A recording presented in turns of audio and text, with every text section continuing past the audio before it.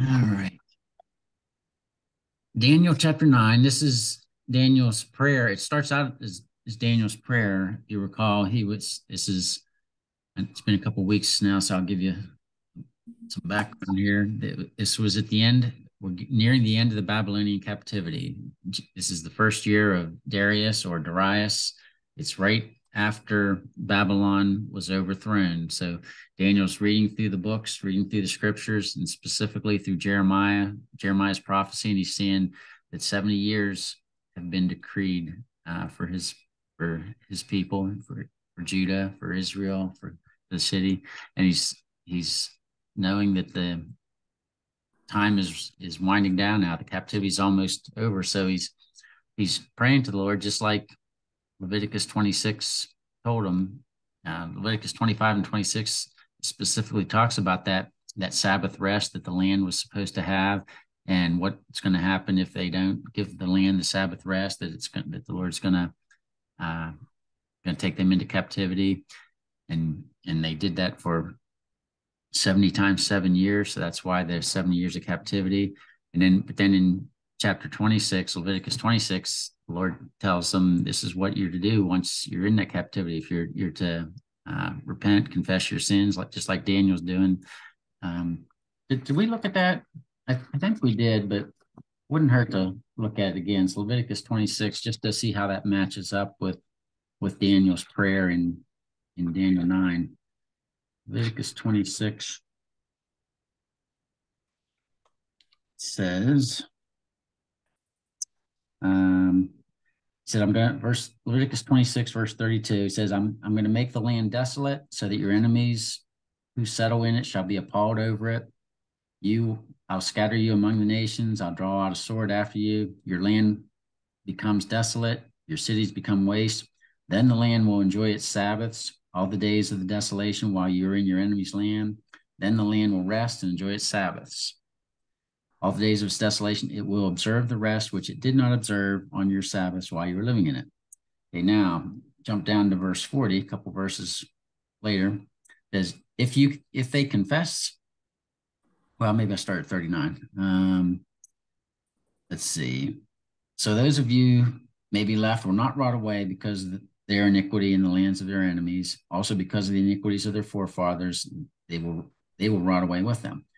Now, verse 40, if they confess their iniquity and the iniquity of their forefathers in their unfaithfulness, which they committed against me, and also in their acting with hostility against me, I was also acting with hostility against them to bring them into the land of their enemies.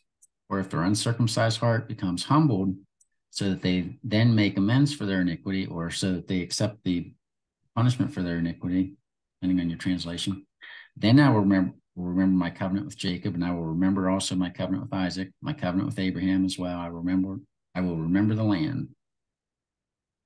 Okay, so Leviticus, the Lord's telling him, confess your iniquities and the iniquities of your forefathers of your unfaithfulness against me. And that's basically what Daniel's doing here in chapter 9. He's confessing, and that Daniel even says, I'm confessing my sins as well as the sins of the nation and our fathers, that we have not listened to you.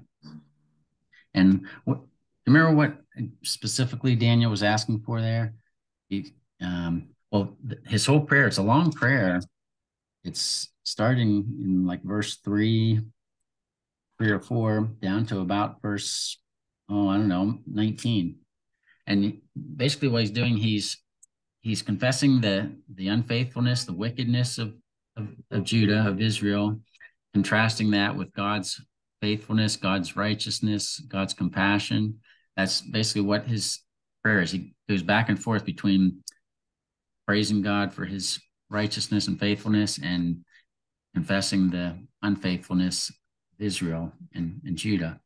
And it's not, when he's confessing this, he's not saying, we accidentally slipped into, committed a sin. He's talking about deliberate transgression. They deliberately rejected the Lord. It wasn't, like you or I, I lost my temper today. No, it was, they deliberately rejected the Lord. That's what the transgression is. That was their, and we'll see that's gonna, when we get down to the last few verses of this chapter, we'll see why that's important. And so what the gist, his final request, I guess what you say after he's proclaiming Israel's failures and God's righteousness, we get down to the last verse there.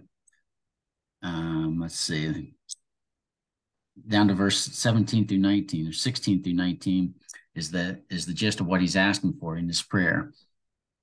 He's saying, verse 16 says, now according to your righteousness, let your anger and wrath be turned away from the city. So that's what he's asking for. He says, turn away your anger and wrath. And what's interesting is Gabriel, when he gives the answer to the prayer, he's going to tell him how that anger and wrath is going to be turned away. It's going to be turned away by the Messiah. So he's saying, turn away your anger and your wrath. Let's see. And he says, forgive. He says, open your eyes, hear our call, forgive us. And then he says, where is it? Let your face, verse 17, let your face shine on the desolate sanctuary. Okay, so he's calling upon God to, we lost him. He's calling upon God. He says, I'm not doing this because we're righteous, because we're not. We're doing it because of your great compassion. So he's basically saying, forgive us, turn your wrath away from us, and let your face shine upon this sanctuary. Restore, forgive us, and restore the city and the temple is basically it's the gist of his prayer. And so we're going to see that when Gabriel comes and answers and gives God's answer, it's going to be even greater than what Daniel's asking for. And I think there's a couple of lessons here. First of all, we see Gabriel in verse 20. Daniel didn't even finish his prayer. He says, while I was still speaking and praying, confessing my sins and the sins of my people, presenting my supplication, while I was still speaking in prayer, me and Gabriel came to me. So I thought that's interesting that he didn't even finish his prayer and God's already coming to answer. Now we're going to see a contrast to that in chapter 10. In chapter 10, Daniel's praying for 3 weeks until the answer comes. And we're going to see the angel is going to say to him, I tried to come to you right away, but the prince of Persia opposed me. So that's another, I guess, something else we can apply to our prayers. It's when there's delays in the answer to our prayers, it's not necessarily that God is saying no. There's could be a spiritual battle going on between the angels that he's sending to answer the prayers and the evil forces. Go ahead, Tom. Is the Prince of Persia, is he an angel? Is that an angel? Yeah, that's a good question. I'm thinking it's a demon, but I can't for sure, because in Daniel chapter 10, when this is happening, he's giving another vision of Persia and Greece, and he mentions the Prince of Persia and he mentions the Prince of Prince of Greece. So is that a demon that's assigned to those nations, or is that speaking about like the king or one of the government? I don't know. I can't say for certain, but since it's an angelic being that's being hindered by that Prince of Persia, I'm guessing it must be a demon, but I don't know. But Jacob wrestled with an angel, and That's that true. was a human angelic thing. Good point. So yeah, so maybe it was a human being. Yeah, just curious. Yeah, good question. Good point about Jacob. So yeah, I don't know if anybody else has any insight or not. I know there's different. I don't think there's a consensus. If you look at any of the other scholars, some of them will say it's an angelic being. Some will say it was the king of Persia. But yeah, I was just curious. yeah, no, yeah, but that is interesting because you think of how does that apply to us? I guess Right, yeah, right. you'd think a human being wouldn't be any match for an angelic being, but then you bring that point up about Jacob wrestling with the angel. So I don't know. Yeah. Kind of curious. So anyway, yeah, we can look at that more when we get to chapter 10. But in chapter 9 now, it's interesting that Daniel hasn't even finished his prayer, and Gabriel's already there answering. So then, that brings up another question. Where are these angelic beings? We think of them being in the third heaven with God, but where is that third heaven? Is it like way out beyond outer space, or is it, it's just another dimension? Because as far as I can tell, they may be right here amongst us right now. We just can't see them because it's a different Right. dimension. We see, you see in scripture how that happened, where all of a sudden, the angelic beings are there. Some see them and some don't, and you even see that, you hear testimonies of that today about angelic beings that people see. So I don't know. I kind of lean towards being just another dimension that we can't see, but I don't know. I can't say with 100% certainty. But anyway, so yeah, so Gabriel, he's there, and well, that's another, I guess, another personal application.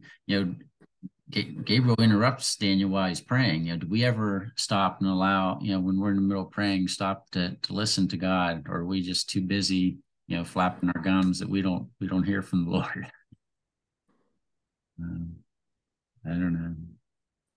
But anyway, I think that's something we need to keep in mind when we're praying, that, we need to, it's not just a one-way conversation. We want to listen, hear what the Lord has to say too. He's probably heard so many prayers from Daniel that he's like, this guy, he can go forever. He knows how bad it is down there. He can go forever. I gotta cut him off so I can get something done. It could be. That'd be a good problem to have. Yeah, right. Yeah. If only we were like that, huh? Yeah. Go ahead, Sandra. You have something to share? Yeah, it reminds me of one time, like, like I was actually praying, like I daily do, like for the nation and everything, and of course, family and all that. And at that moment, I was focusing on the nation and I was praying for the nation in detail.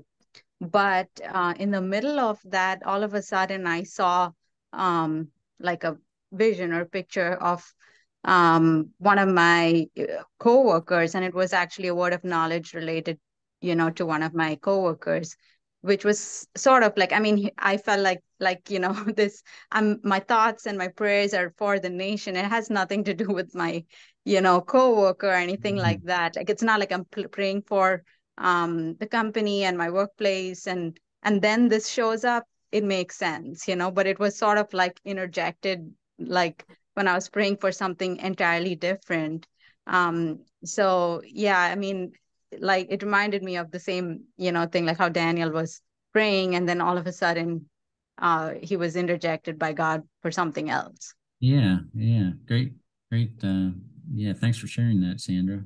But yeah, that's basically what's happening here with Daniel, because yeah, what God tells Daniel isn't exactly, I mean, it's related to what he's praying for, but not exactly. So yeah, thanks for sharing that, Sandra. Mark, do you have something to share?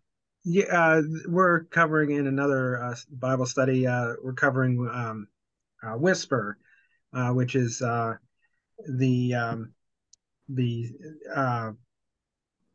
the techniques or the way that you can practice to hear God's voice. Mhm. And the first session talked about the prayer of Eli, the speak, God, your servant Mm, is listening, yeah, and then to just shut up, yeah, so you can hear. yeah. So that was something that came to mind when you uh, when we were talking about how we pray and don't let God get a word in Yeah, right. edgewise. Thanks, Yeah. Mark. Sometimes I think a lot of our prayers should be listening more than talking. Hmm. Instead of asking and telling them, "Oh, I got this. I need a gallon of milk, and I needed this and Hmm. that." And just why don't you sit and listen to what I got to tell you? Okay. Okay. Good idea. Yep, yep, yep. Uh, all right. So in verse 21, Well, it can be translated two different ways, where he says he came to me. I'm not sure what your translation says, but it says he came to me in my extreme weariness. And some translations say that he flew swiftly.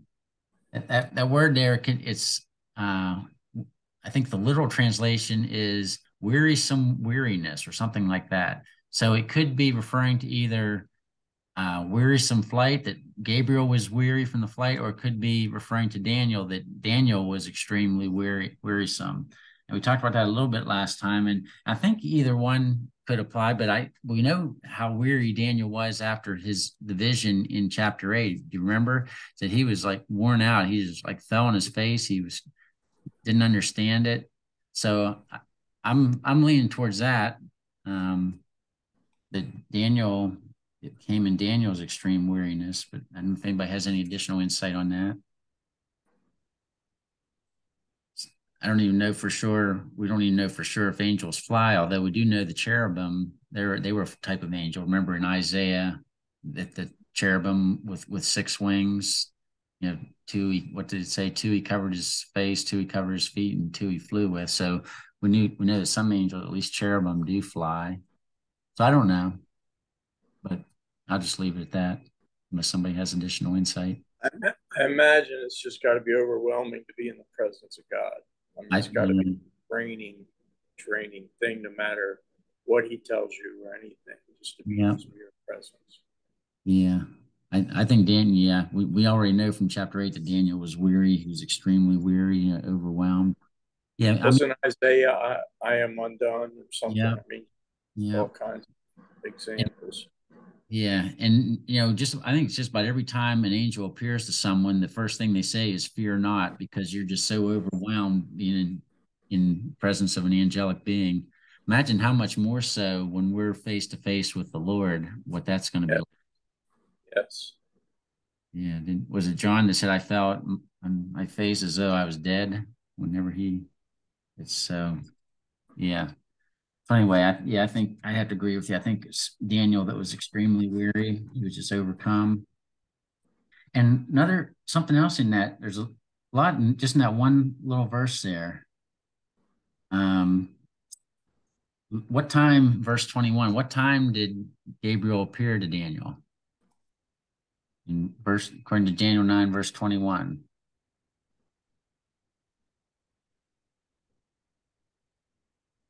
Is very last part of that, of verse 21. He came to me in my extreme weariness about the time of what? Daniel 9:21. The evening sacrifice. The evening sacrifice. Why do you think that's significant? Why would God include that in this scripture? First of all, what sacrifices would have been going on at this point? Remember the temple had sacrifices, exactly. Remember the temple had been destroyed in 586, like 50 years prior to this. So there wouldn't have even been any sacrifices going on at this time, would there? Since the temple was destroyed. But yet a couple things come to mind there. First of all, Daniel records at the time of the evening sacrifice. There hasn't been a sacrifice going on for 50 years, and even longer for Daniel, because Daniel's been in captivity for like 68 years now, but yet he's still keeping time by the evening sacrifice. I think that, for one thing, I think that's a testimony to his faithfulness to his God, that he's still mindful of the evening sacrifices, even though he hasn't seen one for 60 some years. Something else that I think is significant, and we're going to see it when we get down to verse 24 through 27. Do you remember that? Okay, there's two sacrifices required each day. There was a morning sacrifice and an evening sacrifice. Okay, we'll take a look. Let's go to Exodus 29, where you can see where that is.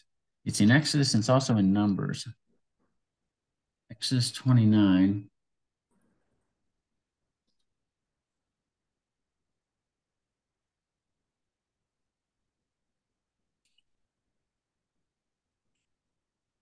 Exodus 29, 38 through 43. Yeah, Exodus 29, 38. This is what you shall offer on the altar: 2 one-year-old lambs each day continuously. 1 lamb offer in the morning, the other offer at twilight. Okay.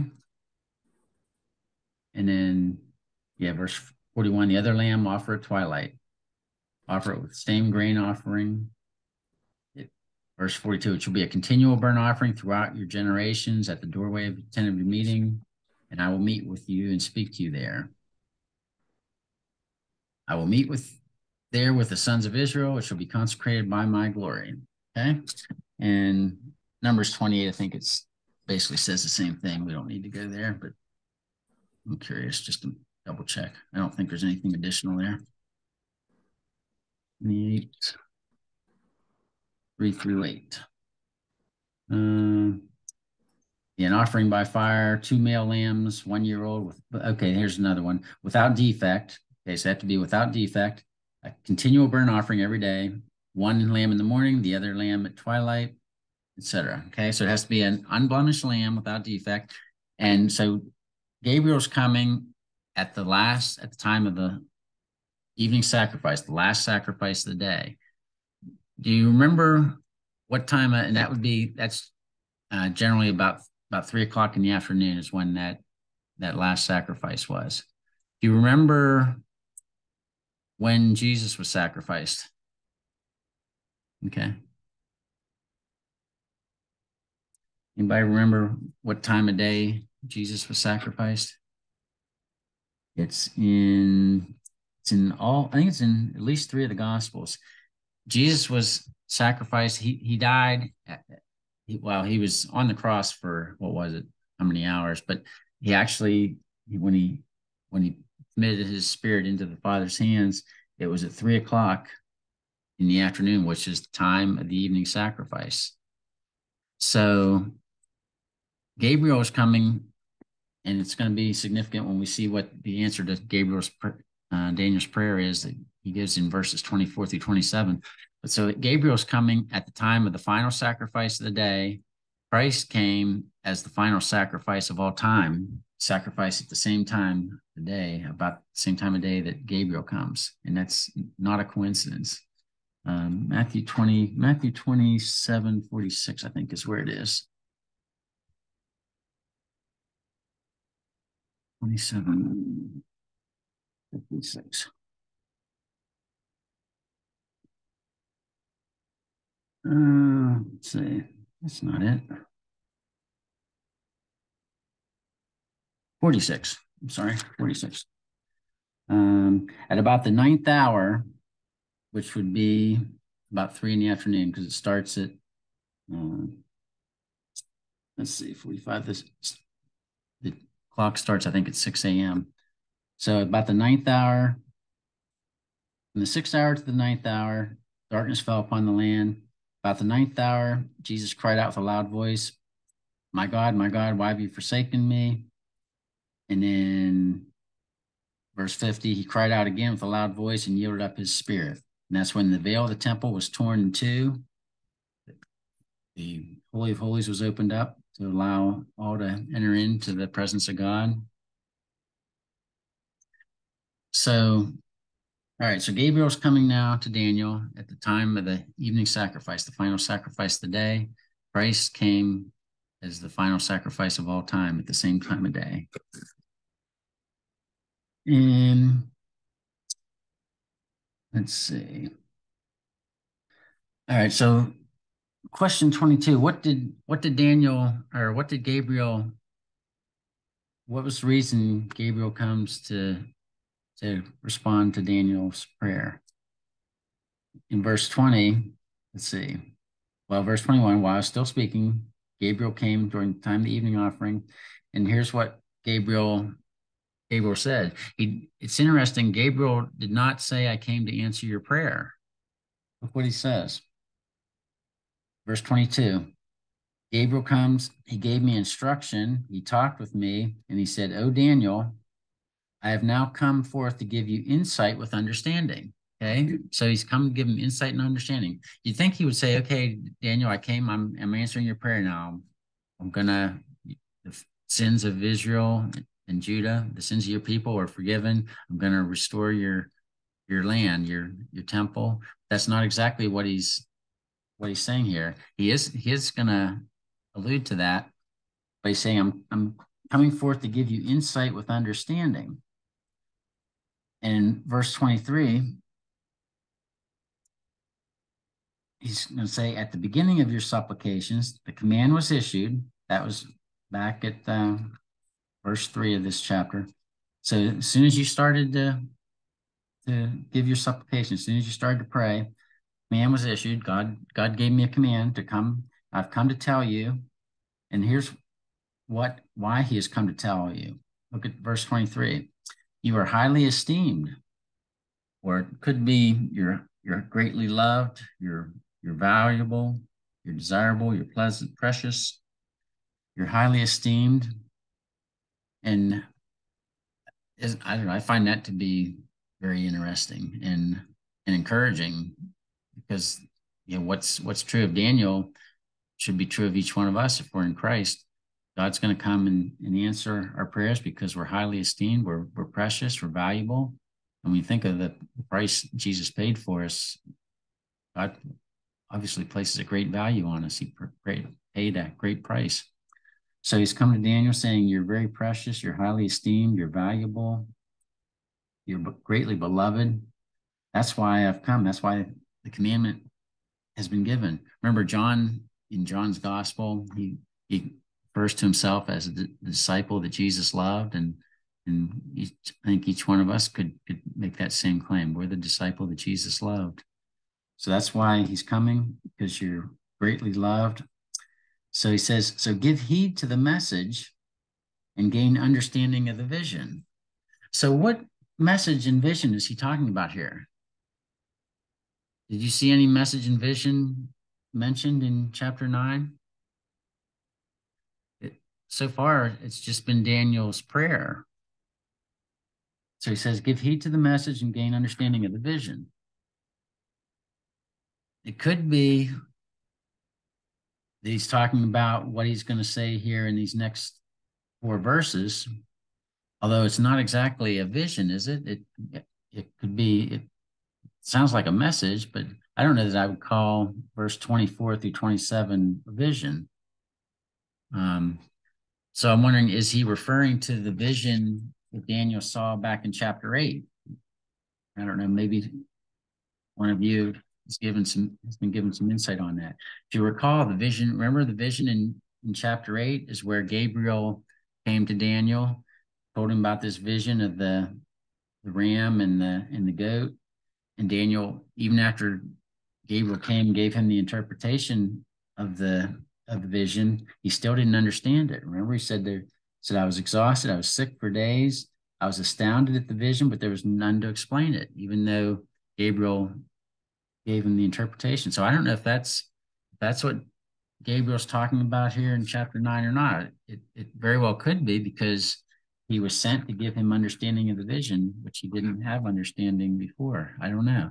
Now, what's interesting, if that's the case, that vision was somewhere between like 8 and 13 years before chapter 9. So if that's pointing back to that vision from chapter 8, Daniel's been waiting somewhere between 8 and 13 years, and now Gabriel's finally coming to give him understanding, which again has application for us today. Sometimes we have to wait for God's timing, 8 to 13 years for God to give us an answer to our prayer. We get impatient. I want an answer to my prayer right now, but it could be 3 weeks later, it could be 8 to 13 years later. Anybody have any thoughts to share?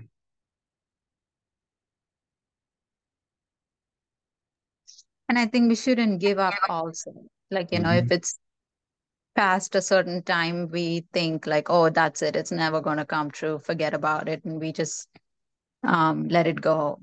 Yeah, we seem to like give God a deadline. Okay, if you don't answer my prayer by next week, I give up. But yeah, think of Daniel's prayer in chapter 10. That was only 3 weeks, but Yeah, what if Daniel had quit praying after 1 week or 2 weeks? Would God not have answered his prayer? I don't know. I mean, it's possible. Yeah, I don't know. There's still a lot of things about prayer that are kind of mysterious, but Jesus told us in Luke 18 we're always to pray and not give up, so not lose heart. So that doesn't necessarily mean if I keep praying diligently that God's going to answer it the way I want him to answer. We still need to be praying according to his will. But there's a lot of, I don't know, a lot of things there that at least to me are still mysterious. Well, no, I take that back. I was going to say I wish I knew exactly how that worked, but I don't, because if I understood fully, then God wouldn't be infinite. So I'll be satisfied to not know all the answers. Go ahead, Tom. What do you? I mean, we know God has like divine wisdom, and he knows how everything's going to eventually settle out. But I think about praying for my wife and my kids and stuff for all my life now, it feels like, and not getting that. And then Daniel almost gets interrupted, or God's like sending them out like a 911 call, the angels, while the call was still in process. Yeah. It's just I don't know if we'll ever understand that. Yeah. Yeah. I guess the lesson for us is, just trust God that his ways are best, his timing is best. And I'm thankful that I don't always get prayers answered when I want them and the way I want them, because God's. But when they're best for us, and they're best for his glory. Amen. Amen. Yeah. I think we look for that little methodology, that little trick that we missed in the Bible. Oh, I forgot to say 6 of these. I should have said 6 of these things, and then it would have happened. It's just, he hears our hearts. Amen. He's got the right solution. Yeah, we try to reduce it all to a formula. Follow these steps, and like watching a sporting event. Okay, well, I had my lucky socks on when the Dodgers scored that run in the bottom of the ninth, so I got to make sure I wear my lucky socks or whatever. Yeah, we don't want to try to put God in a box and reduce him to a formula. It's all about a relationship with him, and should be a big part of our prayer, shouldn't it? Our prayer is just enjoying our relationship with the Lord, just talking to him and hearing from him, not just making requests all the time. It's it's just spending time with our Heavenly Father. I mean, Jesus' response to the Father too was like, "Thy will be done." That's what we want. It's not something a little easier or something that'll make us happier inside or whatever, but it's thy will be done. Amen. Yeah, our prayers tend to be, okay, Lord, do whatever makes things easy and comfortable for me, right? Yeah, mine is my will be done.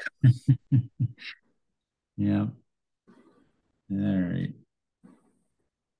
So anyway, I don't know if anybody else has insight on that. I don't know if Gabriel's telling him, it could be that he's giving him insight to that vision back on chapter 8 that he didn't quite understand, or it could be he's referring just to chapter 9. But either one, I think, would be appropriate, because as we go through the next, what are we, 9, 10, 11, 12, next 3 or 4 chapters of Daniel, we're going to see that every one of these visions and dreams, they're all very similar.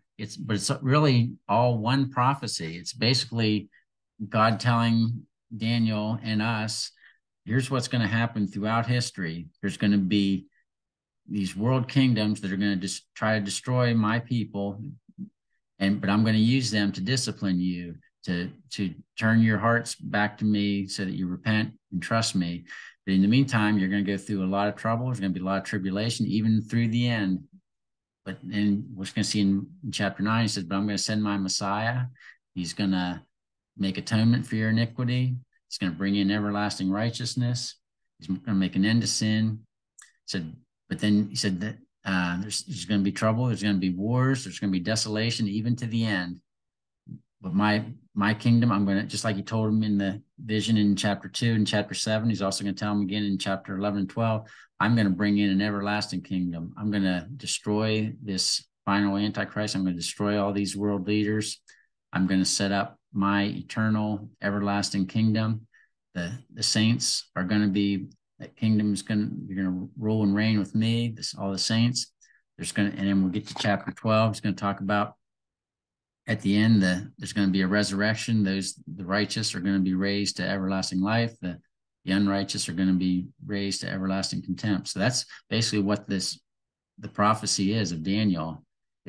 But each vision, each dream gives a little bit more detail. So what was my point here?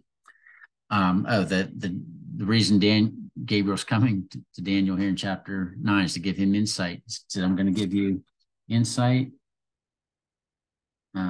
insight with understanding. I want to tell you I want you to pay attention to this message, and I want you to gain understanding of the vision. And that the application for us is the same. There's going to be these world governments, these world powers. They're going to, and we see it today, that your government's going to try to force you into their mold, just like Shadrach, Meshach, and Abednego.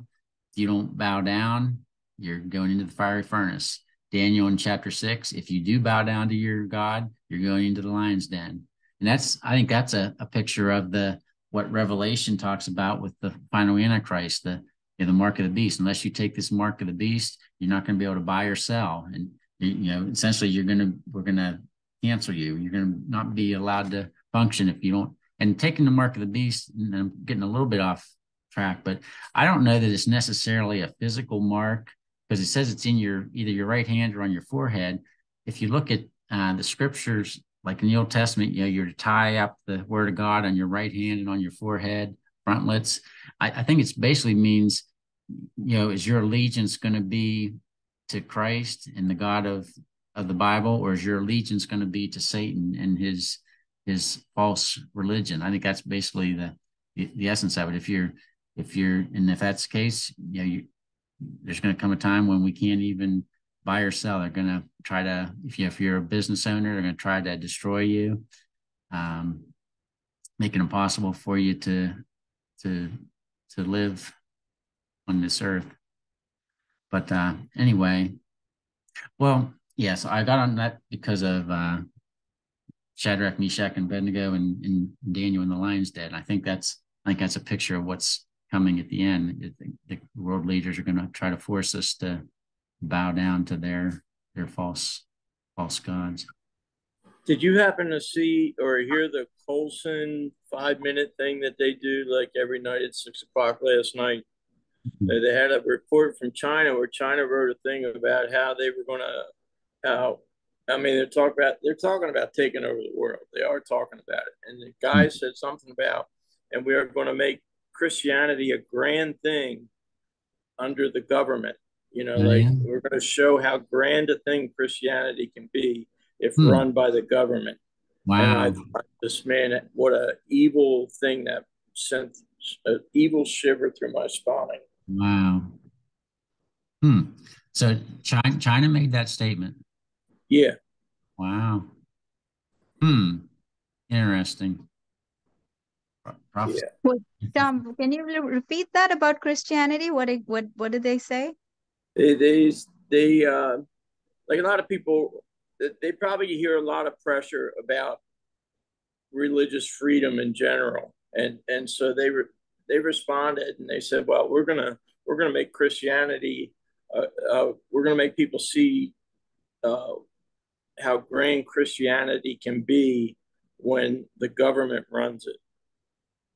So the government's going to improve on it. Yeah. Wow. And they just got that actually totally reversed. The country might be better if it's under God, but Christianity is not going to be any good under the government. Yeah, right. So instead of having the country under God, they want God under the country. Yeah, they're making slaves. Wow. Interesting. Well, I mean, that seems like it's playing right into Daniel. Yeah. Yep. So now all I need to do is update Could be in our generation. Yeah. Interesting. Tom, were you copying and pasting? All right. So anyway, yeah, Gabriel came to Daniel because God cares about him. He's greatly beloved. He's highly esteemed, and that's why God comes to us as well. He responds to our prayers because we're greatly beloved. He cares about us. So now he's going to tell him the meaning of the vision. In 3 minutes, we're going to cover the most difficult passage of all in all of Scripture. The there's a little warning there, I guess. These next 4 verses are considered by many to be the most difficult and highly debated passage of the Old Testament, maybe of all of Scripture. These 70 weeks in the Messiah. So how long have we been studying Daniel now? He made a joke at the beginning, how long this study was going to take, and I think he said it's going to take 70 weeks. But I bet we take longer than 70 weeks to get through Daniel. But anyway, Gabriel's going to give Daniel instruction here. He's going to give him understanding of this vision, and he talks about 70 weeks. And the 70 weeks, it's actually 70 sets of 7. That word translated as week, and I should have written down what that word is. Forget what the Hebrew word is, but it just means a set of 7s. It can be a set of 7 days, 7 months, 7 years. In this case, it's pretty clear that it's a set of 7 years. It's kind of like the word dozen. If you say, I want a dozen, or if I want 10 dozen, it's 10 dozen what? It could be 10 dozen eggs, it could be 10 dozen donuts, 10 dozen anything. So that's what these 70 weeks, these 77s, it could be 77s of anything, but the context and history proves out that it's 70 years, 70 sets of 7 years. And to give you I don't know if you want to say proof, but give you a reference where that was the case. If you look at, let's go to Genesis chapter 29. You remember Jacob and Laban and what was his wife? Not Leah. Jacob, Rachel. Was it Rachel? Yeah, Rachel and Leah. Genesis 29. Do you remember the story there with Jacob and his uncle Laban? How he was tricked. Jacob wanted to marry Rachel, and Laban tricked him and gave him Leah instead, because I think she was the older daughter. Is that correct? And so he said, I didn't agree to this. I wanted Rachel. And he said, well, I said, you can have her, but you have to serve me for 7 years. You remember that? So look at Genesis 29, verses 27 to 30. So do you recall that? Jacob worked for his uncle Laban for 7 years, and then he ended up tricking him. They had to work another 7 years. But look how Genesis 29 words it. Genesis 29, verses 27 through 30. Verse 26, Laban said, it's not the practice in our place to marry off the younger before the firstborn. So he said, I can't give you Rachel until Leah is married off. So you have to marry Leah first. Look at what verse 27 says. I don't know what your translation says, but mine says, complete the week for this one, and we will give you the other also for the service which you shall serve with me for another 7 years. So he's saying complete the week. And that week is a period of 7 years. So there's just one example where a week is not a week of days, but it's a week of years. So does that make sense? Is that helpful at all? So is that how the Hebrews spoke back in the day? Like, was that part of their vocabulary? You mean like a week being 7 years? Yeah, right. Apparently, although I don't know what the exact, I don't know Hebrew, but the way it's translated to English, it says, complete the week. It would be, I wish I had written down what that word is, but he would say complete I don't know what that word is. Not Shabbat. Let me look it up real quick.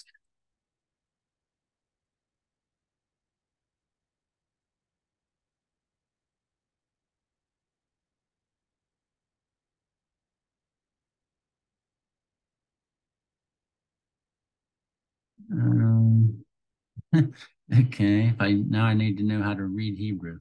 You don't know? It means 7. I'd look up Strong's. There it is.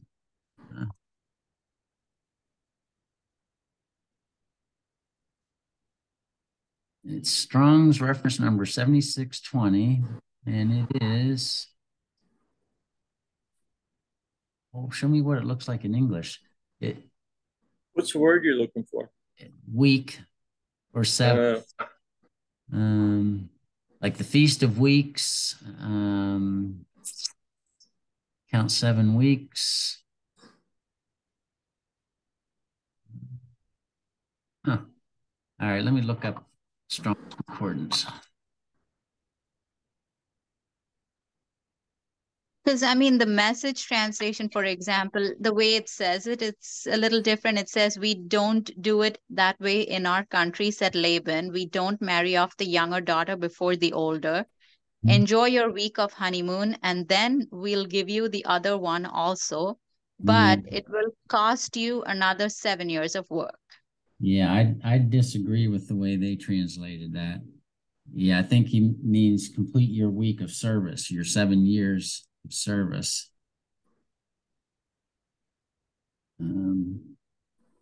Let's see. Yeah, okay, if you look at the Amplified, it says, finish the week for Leah, then we'll give you Rachel, and you'll work for me yet another 7 more years. So, okay, so then look at verse 28. So Jacob complied and fulfilled Leah's week. Then Laban gave him Rachel, his daughter, as his wife. So verse 28, he completed her week and gave him his daughter Rachel. But anyway, yeah, I don't want to get too hung up on that, but there's other examples where a week is referring to 7 years rather than 7 days. I think, yeah, only if we know the original language, like, we'll be able to fully understand what they were trying to say. Yeah. Yeah. Because people would even argue with that with Genesis, with the creation story. Right. Oh, that wasn't really a day and a week. It was. Right, yeah. right. Shabua, that's it. Shabua. I should have remembered that. I was close. Yeah, so it's Shabua. It can mean, let's see, here's what it can mean. It's period of 7. It's a heptad, like we would say a dozen or a decade. It's a heptad. It's a period of 7. It could be 7 days in a week. It could be 7 years. A heptad is 7 years. So it could be either. But in this case, in Daniel 9, when we look into it a little further, we're going to see it's going to be pretty clear that he's speaking about years rather than days. So it's 70 sets of 7 years. So it's going to be 70 times 7 years. And again, here comes that 70 times 7, which is going to be important to know. Remember, that's why they were in captivity for 70 years, because they failed to give the land its Sabbath rest for 70 times 7 years. Now he's saying I'm going to give you another 70 times 7 years to repent and come and trust in me. But we're running out of time, so that'll be your teaser to bring you back next week. So he's in 7 days, we'll come back. Yeah, we'll come back in 7 days. Okay. Yep. I can always count on you, Tom. So, well, anyways, what's our big lesson that we can take away from this? There's a couple, I think, related to prayer. Not give up. not give Keep up. praying without ceasing. Yeah, keep praying without ceasing. Without ceasing, that's it. Yeah, pray without ceasing. Listen to God when we're praying. Don't be so caught up in, and I think you gave a good illustration there, Sandra, with your prayer. Yeah. Trust God. He knows better than we do. Trust him for his timing. Yeah. All righty. Well, would somebody like to close in prayer? Sure, I will. Thanks, Sandra. Father God, we thank you for your word. We thank you for bringing us together today and that we could unite in one spirit and study your word and edify one another. Thank you for sensitivity to your Holy Spirit, Lord. And your word is so deep and has so much that we can always learn more and more. And it's so rich, Lord, and we just hunger and thirst for more. And we pray that you will enlighten the eyes of our understanding in the knowledge of you, help our love for you to grow stronger and stronger, and also our love for others around us. Help us to see others through your eyes, Father. We pray that everything that we talked about today will take deep root in us and bear fruit. We lift up our hearts into your hands. We pray, Father, that our hearts will be soft and tender always before you. And Holy Spirit, help us if we're getting calloused or hardened. We pray, Holy Spirit, that you will alert us so we can draw near to you, because you are the one who can always help us to be tender before you, Lord. And that's what we want to be. We want to have teachable spirits all the time. And we know you always have more to give us. You're so good, Father. And so the more we taste you, we want more. And so we thank you, Father, for Jim and him helping us to learn in all of this. And we pray abundant blessing upon him, his family. We pray for Tom and Mark and Heen. We lift up each one of our needs into your hands, Lord. And Father, you are such a good Father to us. You take such good care of us. And we just commit our week into your hands, our families into your hands. And we give you all the glory, honor, and praise. We ask all these things in the precious name of our Lord and Savior, Jesus Christ. Amen. Thank you. Amen. All right. Well, y'all have a blessed week, a blessed set of sevens. And well, Thanks, Jim. see you back next week, Lord willing. Yep. Yep. Thank you. Bye, everyone. Bye. Goodbye.